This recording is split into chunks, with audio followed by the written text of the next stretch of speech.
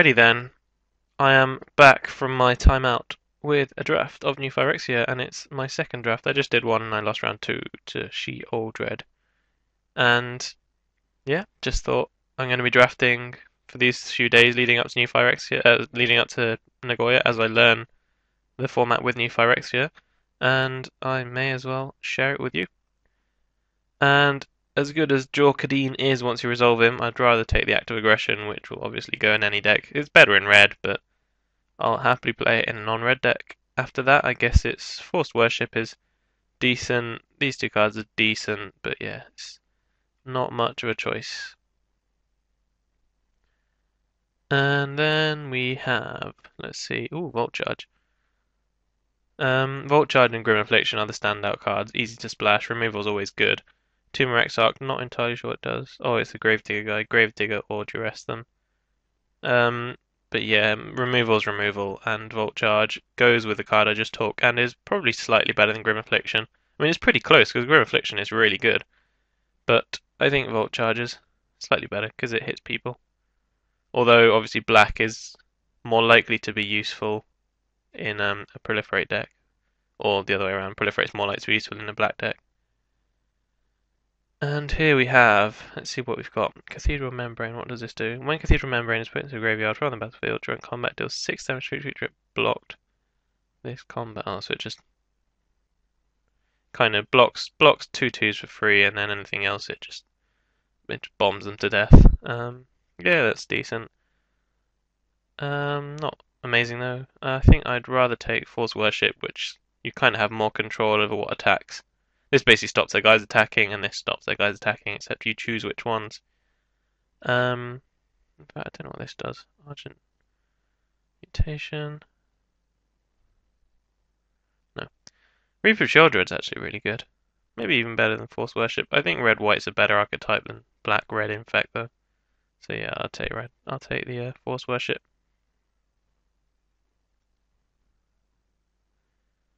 Despise. Always, when I haven't drafted before, I always see constructed cards and go to take it, and then remember actually it's not that good. I mean, Despise is fine, but it's not particularly amazing. No, discard card. No, that's rubbish. Emulating Soul Eater's quite good. I mean, it's not quite good. It's decent. You can get some pretty easy wins off it if your opponent's kind of stalled and you got a lot of removal. And I have 2 straight removal spells already, so yeah, I'll take the Immolating Soul Eater. I don't know how good this guy really is, but again, I'm learning the format at the moment. I have no idea. And what do we have here? Inquisitor Exarch kind of goes with the theme. Such a priest. Yeah, not great. I mean, I did actually quite like Bloodseeker, and he's almost a strict improvement. Well, he is a strict improvement. Not that anything's strictly better, although Aaron Forsyth and Mark Rosewater disagree with that. There was a Twitter conversation at some point in the past where they basically said there are cards that are strictly better because their definition of strictly better just means better most of the time, which therefore isn't strictly better. And they were kind of condescending anyone who said their definition was odd. But I guess they're allowed to do that when they're the bosses. But yeah, after all that discussion, I'm gonna take the bear. And what do we have here? A couple of good cards. Wow. Gremlin Mines is removal. It's good. Spinethopter, 2 mana, 2/1 flying. Can't really go wrong. Probably won't be blue, but again, 2 mana, 2/1 flying. Probably slightly better than Sensor Splicer, although I do like Sensor Splicer. I like all of the splicers. I like getting value out of the 1/1 with stuff like Culling Dace. But having said that, I'm not going to take it because my deck looks like it's going to be super aggressive, apart from that Forced Worship, but whatever. So Gremlin Mine or Spinethopter. I think I'm going to go for the Spinethopter. Yeah, Remember the Fallen, I guess, is worth a mention as well. It's decent. I've never actually played with it, but I guess on theory it's decent. And what do we have here? I might go for that Such a Priest this time. So I don't really want another Immolating Soul Eater. I don't know how good Wolfshock, what he's called, is, but by the looks of it, well, I guess I've got 1 double white card. But I want to try and keep either more white or more red. I don't want to fleet back and forth between the 2. And Pro Red obviously isn't that relevant most of the time. So yeah, I'm actually going to try this Suture Priest, see how he works out. And this says creatures can't block, doesn't it? That doesn't do much. There's not really anything I want here. Furnace Scamp is unplayable. Blighted Agent's good in Infect deck. Oh, I took it by accident. No, never mind. I guess that makes that a moot point. Not a whole lot here. I guess a 4 mana 4/2 isn't too bad. I kind of want that Phyrex's Core for block testing. Yeah, no, I'll take the card I might play. And Shriek Raptor Tables. But I'm not Infect, so I'll take the kind of unblockable guy. Could end up being white, blue, splash red here. I mean, obviously this doesn't even need the splash. But I have blue cards. I remember this not doing much. I'll take the Furnace Scamp because he's got a cool name. Ogre really good in triple Phyrexia, new Phyrexia, but Apostle's Blessing's always decent. Probably should have taken that other card. It was the can't block one. I mean, I wouldn't play it, but I also definitely won't play 2 Furnace Scamps, so it's worth having. Oh, another thing, I have a new microphone, and so let me know if it's better or worse than the old one. I got sent it for my prizes for Grand Prix Bochum in October 2010, and they just got around to sending it now. And it's a gaming headset with microphone, but it's quite an expensive one. It's like £80 or something, but I'm not entirely sure if it's that good quality. So let me know if this microphone is better than the £8 Amazon one I had before. If not, I will switch back. And as we wait for the next pack, can't be bothered to edit this out. What I normally do is kind of go silent and then take it out in editing, but I can't bother to edit here because I'd rather get on to the next draft. And yeah, Burn the Impure. Spine of Ishar is cool, but like I said, this deck wants to be super aggressive, and I don't have anything that sacks at the moment, so fairly easy pick. Burn the Impure, one of the better removal spells. If we're lucky, we might even table an Ogre Resistor, but probably won't. Suppose it was the only other red card in the pack, and not the best pack. I'll just go through and hide some stuff. No matter how aggressive I am, I probably won't play these Furnace Scamps nor this defensive stance. And another Burn the Impure. Yeah, I'll take that. Ballistic Shaman's nice. Quarter Paladin is not so nice. I really don't like that card. It's just kind of, they make a 1/1 and you lose. It's like Immolating Soul Eater, but even worse. Kind of. Immolating Soul Eater, at least you can try and trade it for their 5/5, but a Quarter Paladin, you just either they make a 1/1 and you cry, or they make a 3/4 and you cry, and yeah, it's not really worth playing most of the time. I'll just hide this Blighted Agent as well. I wish you could move cards on mode as well. You can't. I want to move this Thopter into my 2-drops, but I can't. But yeah, it looks like we're definitely white-red at this point. I mean, the deck looks fine as well. We've got 3 very decent 2-drops in an aggressive deck. No, 4 in fact, with a 2/1 flyer. What do we have in this pack? Not much. Peace Strider, I guess, is the pick. I mean, it's either Peace Strider or Viridian Claw, and Viridian Claw is not as impressive as it could be in a red-white deck. It's better in Infect, and with all these really good removal spells, I've already got 4 really good removal spells, and so I'd rather just stock up on creatures while I can, because creatures get better with removal, whereas removal does not get better with removal, and equipment does not get better with removal. So yeah, I want to focus on my creatures at the moment. Although, having said that, I have no artifact removal, and Into the Core is pretty bomby. So I'll take that. Well, I don't know about bomby, in fact, but it's almost never bad. Although, having said that, the new set doesn't have as many artifacts, does it? So that might have changed. I don't know. Like I said, I haven't really drafted this new full block, so we'll find out how good Into the Core really is. Hopefully, I'll draw it a lot of games and get to try it out. And yeah, Ballistic Shaman. In fact, Divine Offering, Ballistic Shaman. Not entirely sure which is better here. No, I think I'll take the Shaman. I just took into the core, and like I said, I want creatures. And he happens to be removal as well. I think they're about as good as each other, but I want creatures. And I really like Copper Carapace when you got good 2-drops. Turn 1 Carapace, turn 2 Guy, turn 3 Equip attack is more than a lot of decks can deal with, actually. Now, do I want a Partisan or a Banishment Decree? Neither really, but I think I'll take I'll take the Partisan. I actually do quite like Banishment Degree, but I've got stuff that has similar effects. Well, actually kills them, so that's probably better. I've got nothing that combos with Rusted Slasher, but there's also not much else in the pack. Don't really want a Crush, and a 4-mana 4/1 might be useful. So I'll take it. I might get stuff like Smith in the third pack that will make me happy I took Rusted Slasher. Just realised I've been crinkling some bubble paper, so sorry if you could hear that. I've got rid of it now.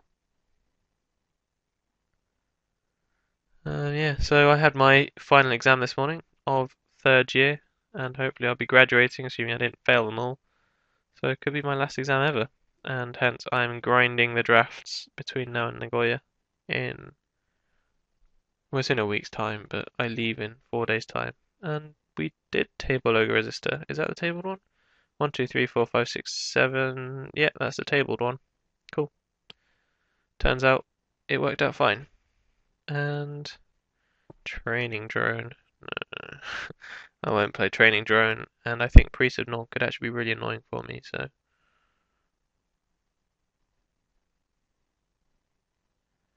Can I do anything with my Volt Charge at the moment? Don't think I can. No, that's a shame. It's just a burn spell at the moment. I'll see if I can pick something up. What would it be good with? It would have been good with Shrines, but I didn't get any. Because the white and the red ones are the good ones. So obviously I wouldn't get any after the first few picks. Although in the first draft I did, before this one, I got a 7th pick Porcelain Legionnaire. Pretty sure that shouldn't ever go 7th pick. Because you play it in any deck. Literally. And it's a 2-mana 3/1 first strike. So yeah, I'm not entirely sure why that was 7th. I'm not going to play Gnathosaur, but I also don't really care if my opponent's played Tine Strike, because my deck's pretty well set up to beat it, so Gnathosaur I might have more trouble with, because you can't burn the Impure or Volt Charge it, or Blister Stick Shaman it. And, oh, Foil Plains, jeez, 14th pick Foil Plains. Do people not realise how much this card's worth? Must be swimming in it. Man, who passes 14th pick Foil Plains? It's ridiculous. I'll hide it for now though. What do I have? I have a Volition Reins, which I'm not going to take. I have a Shatter, which I might take. I have a Perilous Mirror, which I might take. And that's it. In which case, I think I'll take the Shatter, even though I still need creatures. But yeah, I think it's enough better than Perilous Mirror. I don't really have anything that combos the Perilous Mirror other than Rusted Slasher. And I think Shatter is just the better card, so I'll take that. Oh, Arc Trail. That's better than Shatter. Thank you very much. Still need creatures though. So yeah, we're fine on the removal front. Although having said that, I'll probably lose to a 4/4 now. But in fact, no, I can active aggression 4/4, so it's fine. And Glenhawk Idol's pretty good. Better than Abuna Acolyte, considering I want stuff that attacks. So yeah, I'll take that.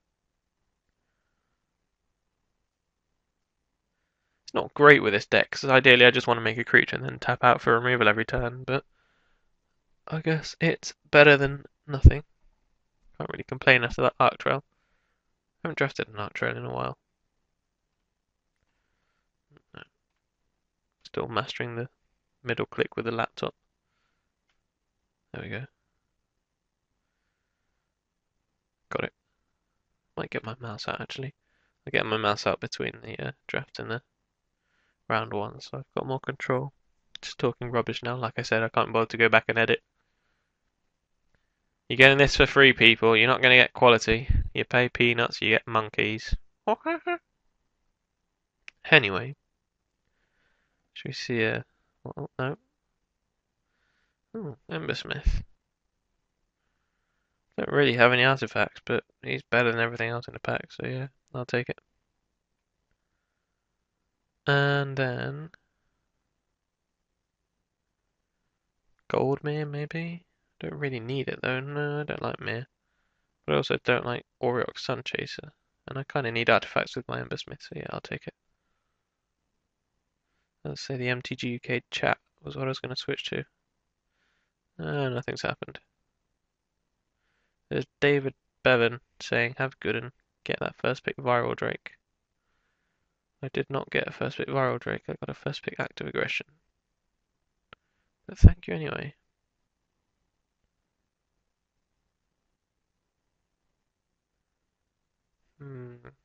What else can I fill the time with? Nothing.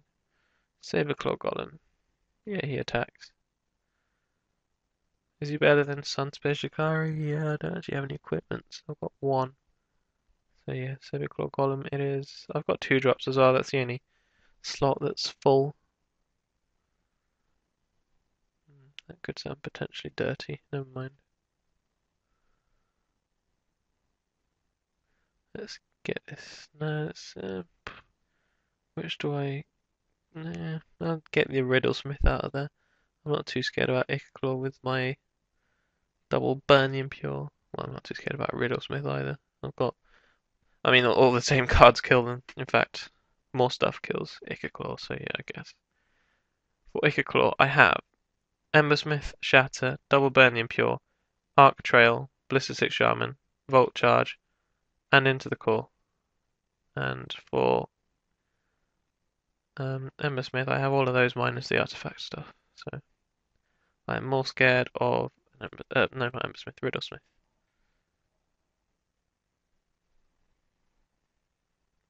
Fireball.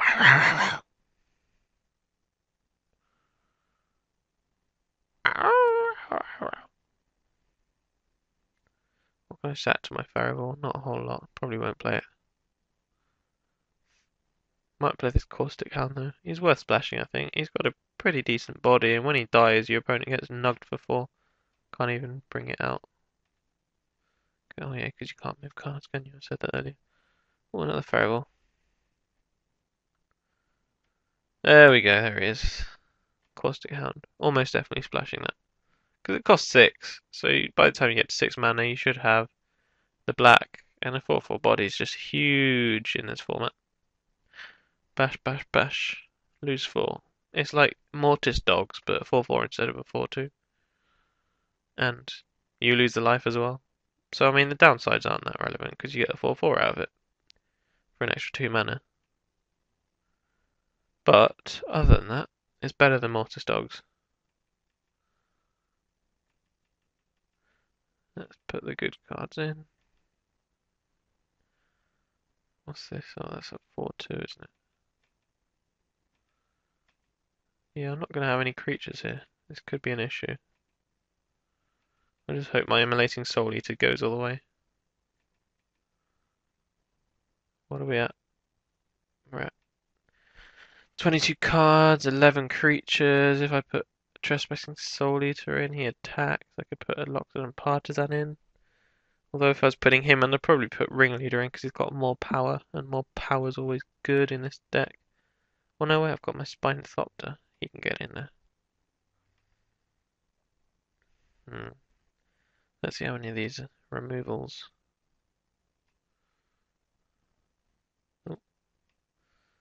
Your removals.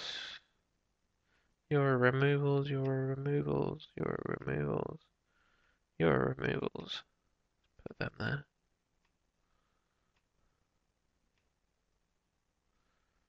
Yeah, I don't actually have any 3 drops, so I kind of do want to play this Soul Eater, and then I could cut something from the 4 drops, maybe. Really a Rusted Slasher, even though I do have Embersmith. Like, getting value from Embersmith off a Rusted Slasher isn't great, because he costs 4, so you'd be spending 5 to ping something. Embersmith's better with the low drops, so I keep those as they are. And 12 creatures. Yeah, that's probably enough. Who needs creatures anyway when you got active aggression? So yeah, I will submit. In fact, Copper Carapace could come out. But then again, no, like I said, 2-drop is the one slot I do have full. So yeah, I'll add some lands. That awkward island that it always suggests because I've got Phyrexian mana. 10-7. I've got Inquisitor Exarch, but then mostly red cards. So yeah, that seems fine. 10-7 will do. Submit. See you in round 1.